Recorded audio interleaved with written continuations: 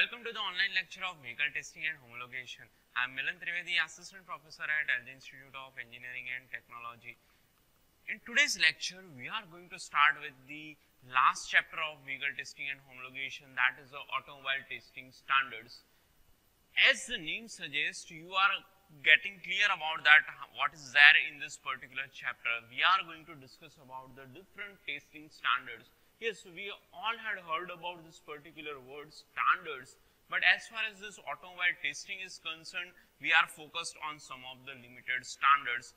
Although when we talk about this particular standard word, we are clear about the ISO standards, but we haven't heard about any of the different standards which is present in the particular automobile industry. So we are going to discuss in detail about that different standards. So before even starting with the concept of that standards, let us first of all understand why these particular standards are important in any of the engineering industry. When we talk about these standards, it will give you the clarity of number of different aspects. Out of that, I had just taken or bifurcated 8 major parameters which gives the idea that the standards are important in any of the industry. So let's begin with that particular concept. The first thing and the foremost thing that it increases or improves the particular productivity, and that is the biggest concern to the any manufacturer or any of the business person, because if the productivity is being improved, it can have a huge impact on the market part of that particular product. The particular product sales would be increased if the production is higher.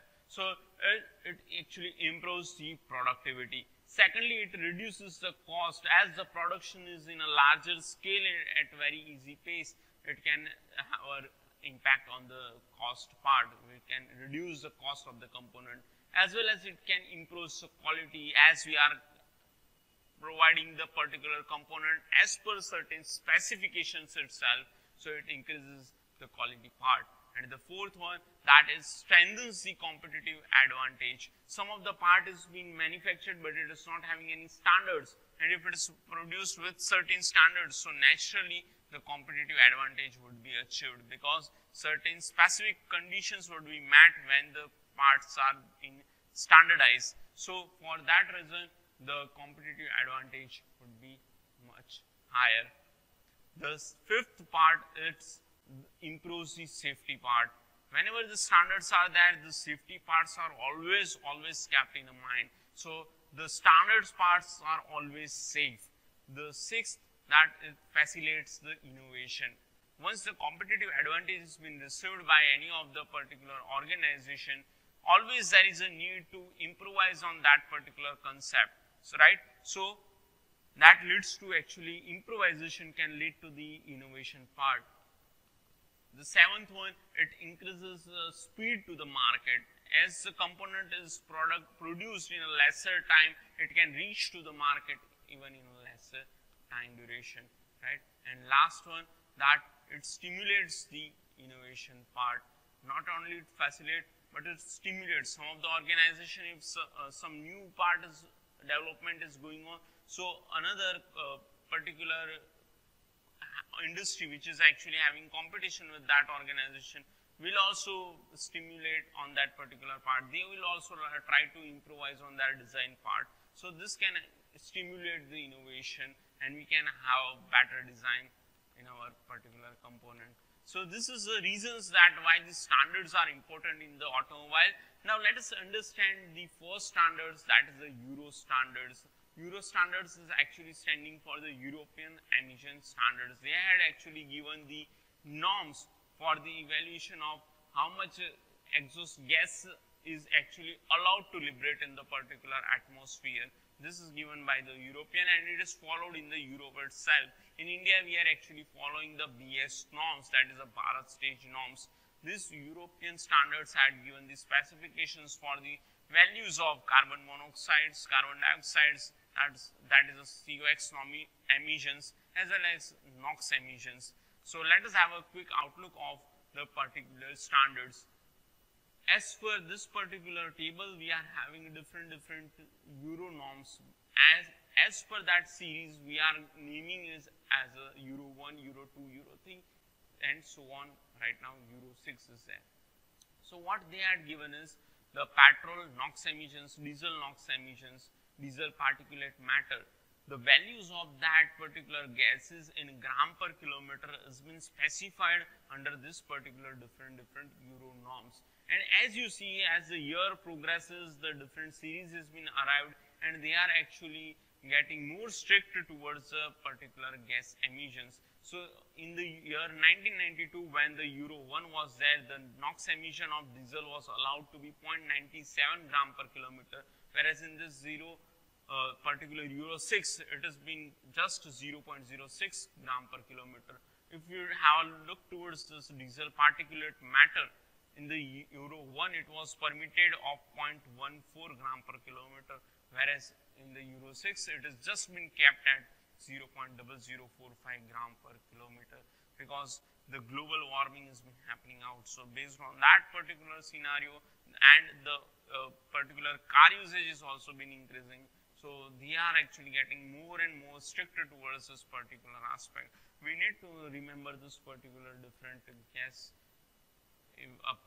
values which is being permitted time to time. Let us have a look towards this with the help of a chart. From the particular graph itself, you can have a easy remembrance of the different values, right? So from the Euro 1 norms to the Euro 6 norms, you just see this particular graph is been shrink. This is for the particulate matter and the NOx emission for the petrol cars.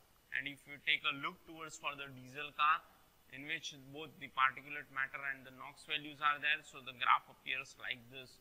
Again, the graph has been shrinking as the Euro 6 norms are proceeding. Further future, we are also having Euro 7 norms as well. So again, more strict criteria can be observed. Now let us understand the next standards, that is the SAE Standards, Society of Automotive Engineers. We all know about this particular term, but we don't know that this particular organization is involved in the development of standards as well. They develop standards, that is the specifications for not only the testing parts, but for the manufacturing of different components as well. So just let's have a look that in which particular domain this particular SAE organization has given standards. They had given standards for the aerospace industry. More than 3,900 of documents are there. For the aerospace material specification only, they are having 2,800 plus number of documents. And for the ground vehicles, that for our cars and all, they are having more than 2,000 plus number of documents with them. They had developed that number of different standards. Based on that, that is like a code like structure. From that you need to have an idea. So that SAE is given standard for bodies and structure, for the chassis, for the design, engineering and styling, for the electrical and electronics component which is being used. For the environment, they are having different standards. For the fuel and the energy sources, they are having standards. They are having standards for the human ergonomics, interior part of the car, cabin part of the car, maintenance related standards they are given, NVH standards, that is noise, vibration and harshness related standards, safety and the test related, that NCAP test which we are discussing on. For that certain standards are required, which we had already discussed in this earlier chapter, so we are clear about that. The dummy's height should be in this particular way. The traveling speed of the vehicle must be this. This is just a standard part. So such standards are also being given by the SAE norms, as well as they are having the standard for the power and propulsion. So just I am giving you a brief idea that how does the standard name appears like in the case of SAE. So for that I am taking two examples. That is J2926 standards, which is for the rollover testing. So if you refer that 2926, that would be a certain guidelines that in this particular way only the rollover test required to be done. There is one J2531 standard, which is for the impulse points from the automobile. Whenever you are checking for the noise part of the automobile, you need to refer the J2531 series, and that particular brief guideline would be there, that is required to be followed whenever the testing has been done as per that norm. The next standard in our particular syllabus is the ISO. This name we all have heard, that is the International Standard Organization. But yes, this particular ISO is also involved in the concept of the automobile testing standards. They are also given the different standards in the field of automobile. In this one standard we actually need to remember right now is the ISO 26262, which is for the functional safety of the electrical as well as the electronic system which is present in the automobile. And the concept of the ISO is very easy, that analyze risk earlier. We are having different stages in the manufacturing. First, there is management, which decides that this product is required to be developed. So after that decision, we go for the development, then we produce that part, we read to the operation part, then the service of that has been done, right? And lastly, there's been continued. So the main idea of the ISO is to focus on the development. Whenever the product has been developed, at that particular stage only, you need to have a proper design, you need to have proper standards, you need to meet all the testing criteria even. So analyze risk very early, as well as establish the safety requirements and fulfill requirements through the different tests. So this is all about the concept of the ISO norms.